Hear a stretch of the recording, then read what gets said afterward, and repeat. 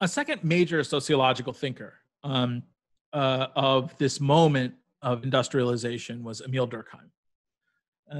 Durkheim is really kind of one of the founders of sociology, in part because he called himself a sociologist, which is maybe a strange way to think about someone who's a founder of sociology. But he was deeply interested in creating a discipline of sociology that would be seen as a rigorous science. And sometimes in the French tradition that Durkheim was a part of, um, the people who were setting up sociology thought of it a little bit as social physics. They referred to it as social physics. And what they meant by that, was, physical properties of bodies and how they move and relate to one another. But really, it was sort of an attempt to say the study of society can be scientific. Now, Marx got into a lot of debates about method and how it is that we should study something. But Durkheim, and to a degree Weber, takes this to a very different level, a whole new level of analysis. And they begin to sort of create a foundation of sociology which is based both in a set of ideas or concepts, but also a set of methods that they think are absolutely essential in order to properly understand a society. And Durkheim's desire to produce within sociology a rigorous science led him to focus on what he referred to as social facts.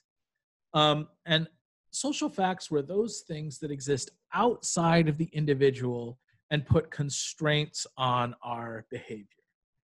According to Durkheim, the individual wasn't the appropriate unit of analysis or level of analysis for society.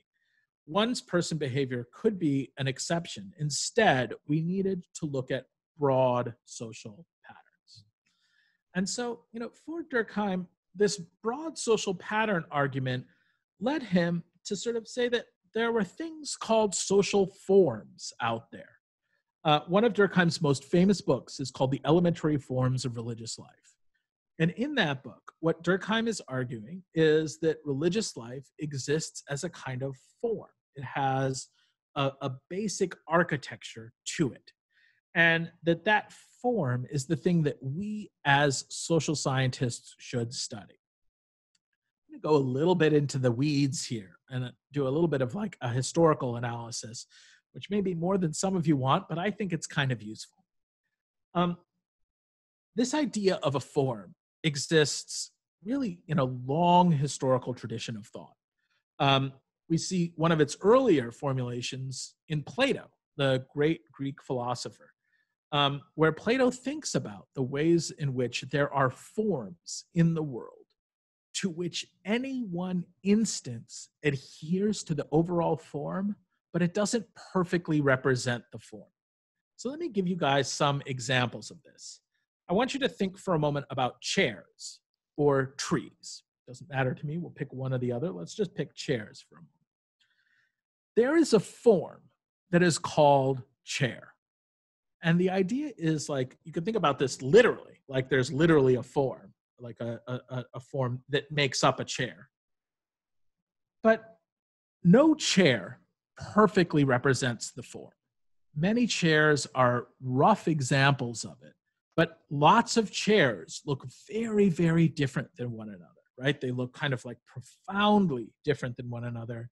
And yet they all adhere to this basic form that allows us to recognize them as chairs.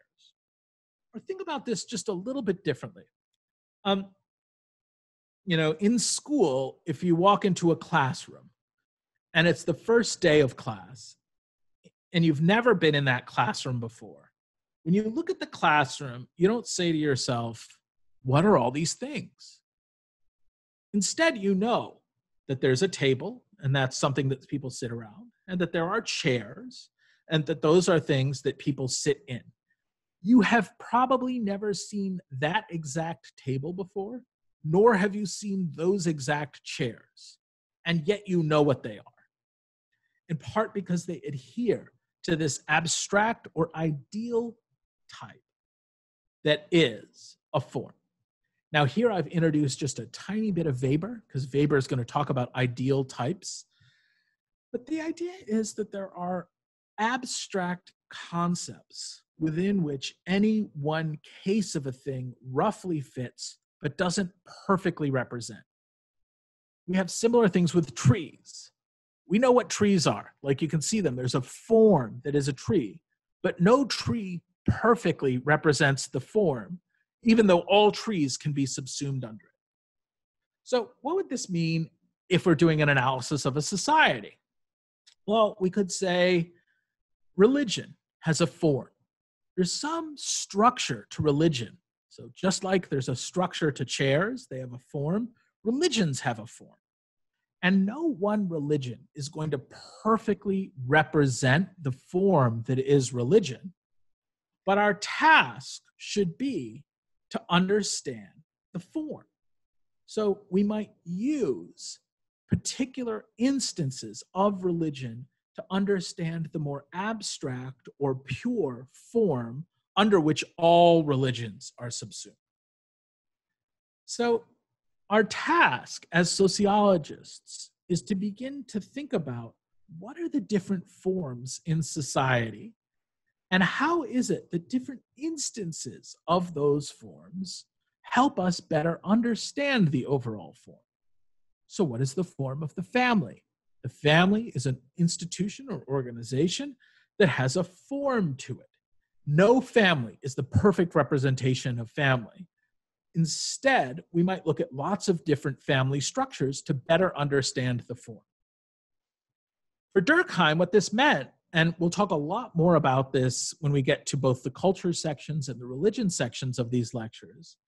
So for Durkheim, what this meant is that in order to understand, say, religion, you could look at any religion. You could look at religion in Aboriginal communities in Australia. You could look at religion in China as it was practiced at different periods in time. You could look at the emergence of the Catholic Church and its overall structure. And even though every single instance of that would be different, they would all still adhere to the overall form. So think again to the chairs. I'm partially saying religion is like chairs, or I'm partially saying that, religion is like trees, insofar as you can look at any one tree and begin to understand some parts of the form, but not all of it, because the particular tree isn't going to be the perfect representation. So what do scholars do? Well, some scholars look at one tree and they tell us a lot about that tree. Other scholars look at another tree and they tell us a lot about that tree. And then we begin to combine these insights to create a general understanding of treeness, or what the form of being a tree is. Similarly, in a study of society, some scholars will look at families in one context, in another context, and in another context. This could be in different parts of the world. This could be in different historical moments. It could be, kind of in extreme cases. And we'll begin to extract lessons from each one of these so that we can begin to have a better conceptualization or theory of what family looks like, and that family adheres to an overall social form. This then is how Durkheim envisions sociology as a science, because what it does is it comes up with an abstract principle of a form that is a pure type of the form that exists as a social fact, as a kind of fact that instances within any one particular society or historical moment will adhere to. Interestingly, those social facts for Durkheim can be pathological. So Durkheim argues that there are normal and pathological sets of social facts. Normal social facts, meaning things that are consistent across all societies, and pathological social facts, which are in the particular society, it's an extreme deviation from the form that is highly irregular and not likely sustainable. here, Durkheim's example to me is really beautiful because it runs in tension with what we would think about as the distinction between the normal and the pathological. Durkheim's primary example here is crime. And Durkheim argues that crime is a normal phenomenon. I'm going to repeat that. Crime is a normal phenomenon. Why is crime a normal phenomenon? Well, for Durkheim, he says crime is a normal phenomenon because it's something that we see existing in every society across like every historical period. There's never been a society without crime. And so we should think about crime as something that is normal. Now, Durkheim here doesn't mean then when he talks about something as normal that crime is something we should simply tolerate or promote, but instead it's something that we should expect. It's something that societies actually produce as a normal form of everyday social life. What does that mean? Well, take a step back from your current conceptualizations of what crime is and think for a moment like Durkheim. What Durkheim would say is, well, there are norms or expectations in all of societies. And insofar as we create norms or expectations, normative expectations, expectations for how people should act, what we in part also create is deviance.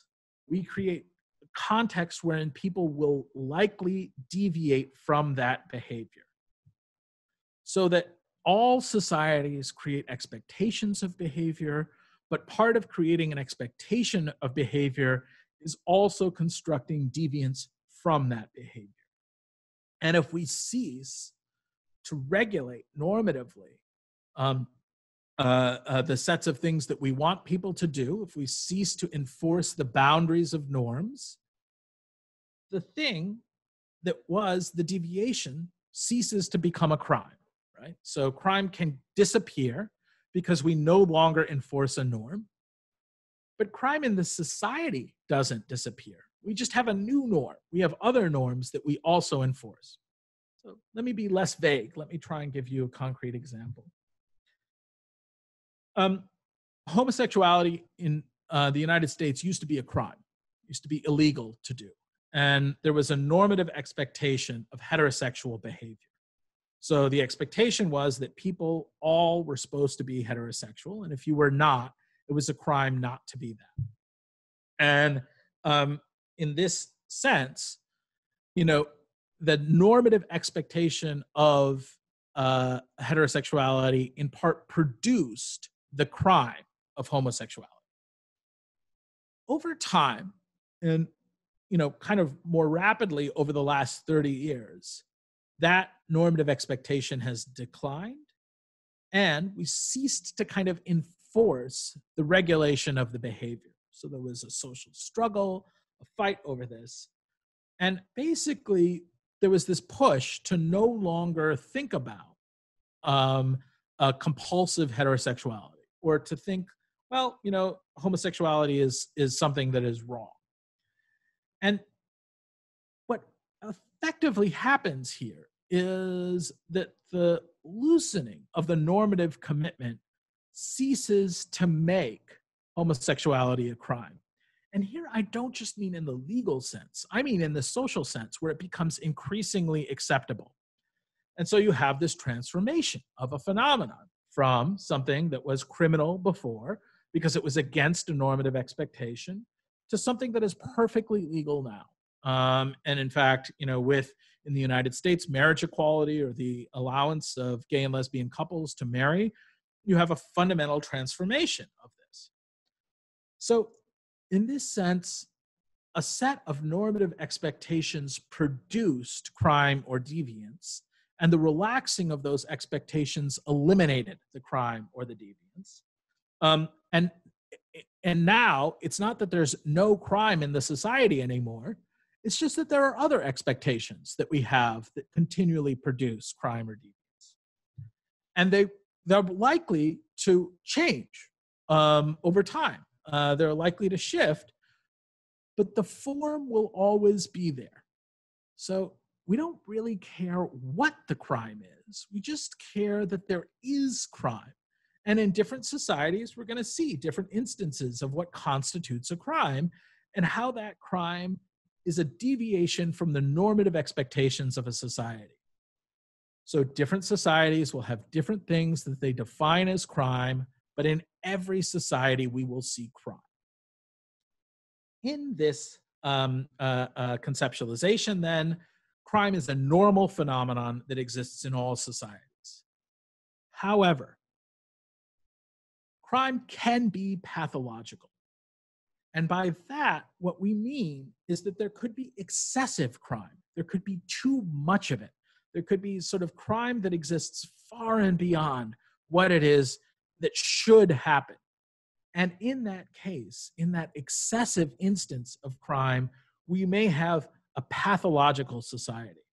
So societies that excessively regulate norms, that create tons of crimes, where like every little thing is a crime, the idea or the form of crime in that society could be pathological.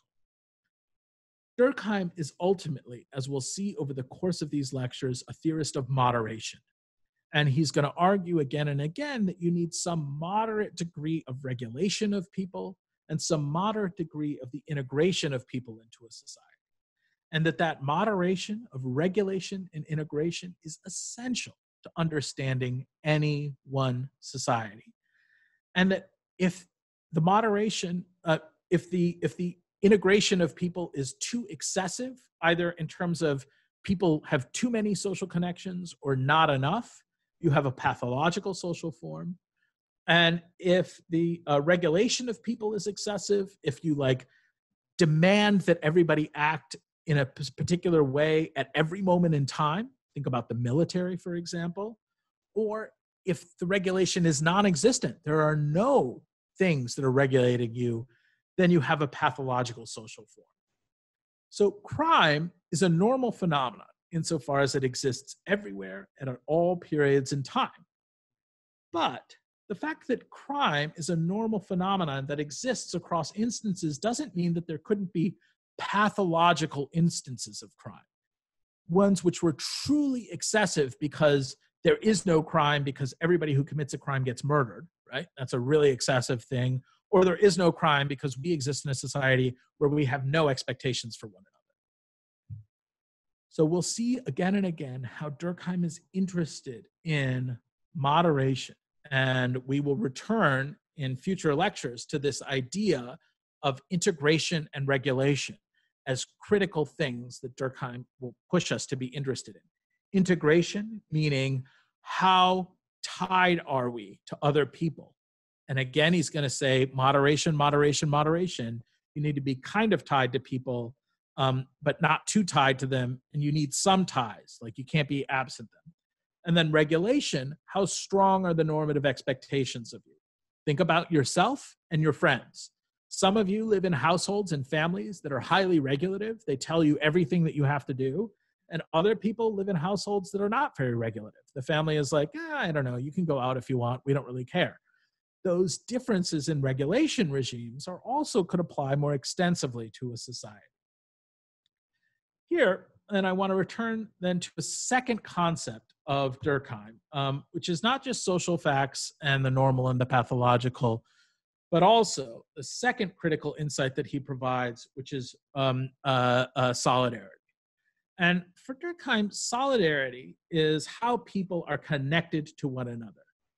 And Durkheim argues, to return to the beginning of this class, that big demographic boom, that there are two kinds of solidarity: mechanical solidarity and organic solidarity. And very roughly, we will say that mechanical solidarity is that context of earlier societies, and organic solidarity is that context of more contemporary societies.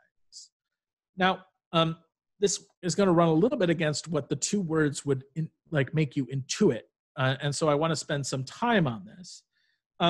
But really, what Durkheim is interested in here is, like Marx and like Adam Smith, the division of labor.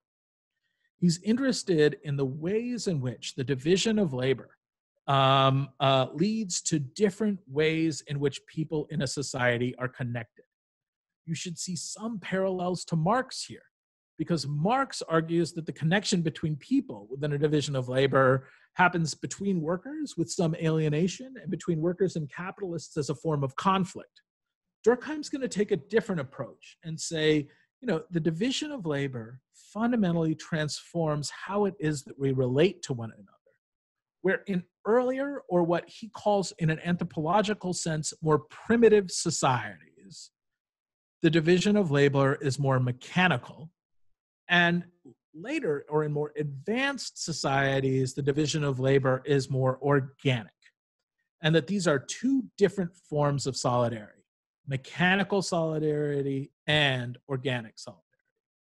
So what does he mean by this? Well, often students think about mechanical solidarity as the more advanced form, but it's not. And so I want to just walk through why that is. So what is a mechanical object? Well, I have here before you my phone. So you can see this is my cell phone, and this is a mechanical object. And what does that mean? Well, it partially means that all of the units are deeply interconnected, or are tied to one another, and the functioning of the object is conditional on every element. Or a better example would be a watch. Say I have a watch before you, and the watch is a mechanical watch, so it has the gears in the watch. What happens when I remove one of the gears?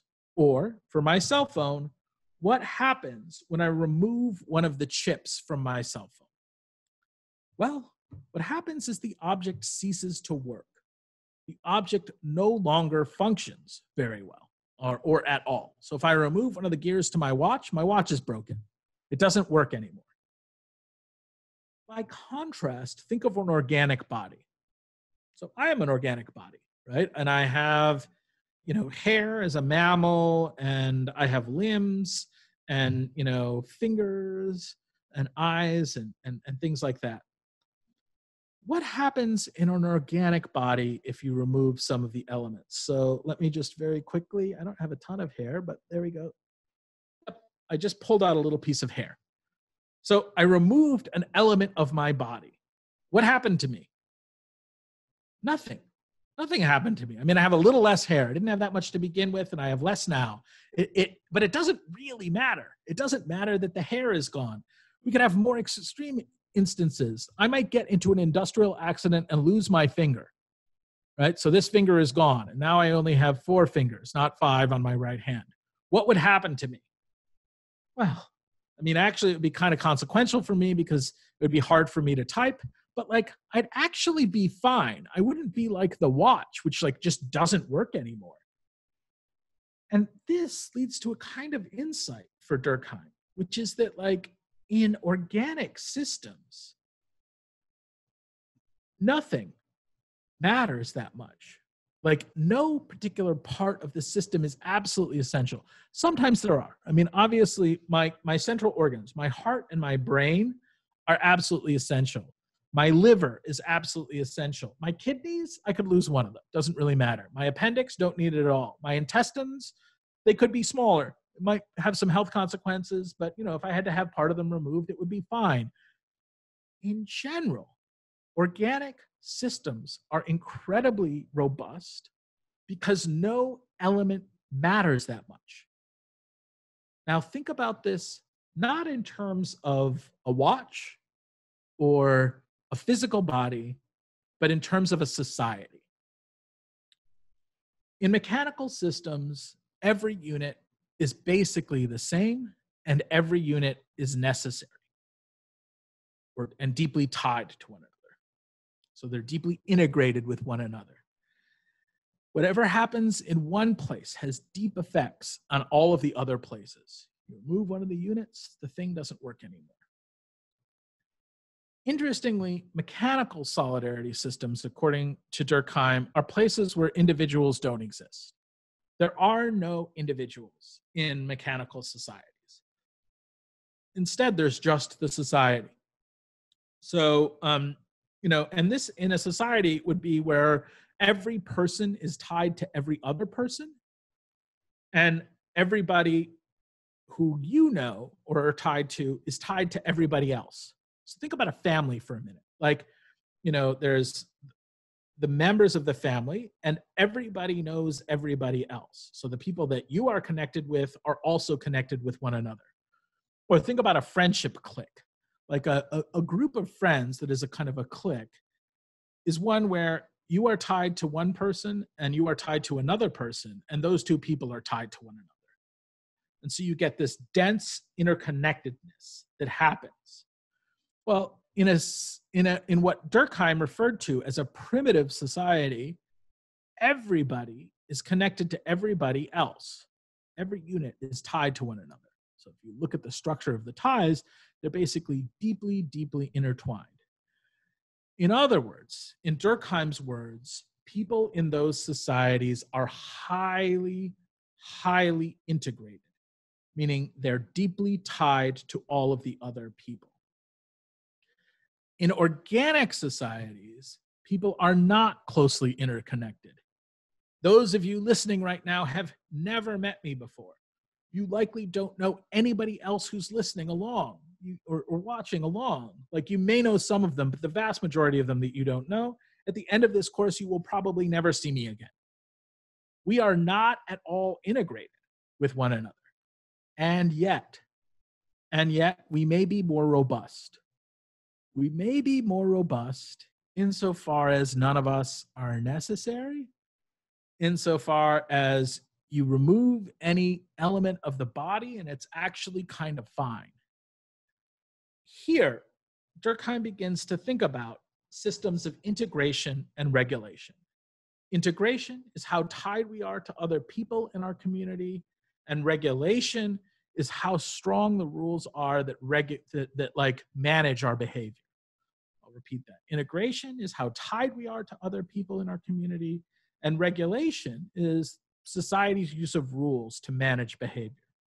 These are two things that Durkheim's going to be deeply interested in. And in mechanical societies, he's going to say there is a high degree of integration.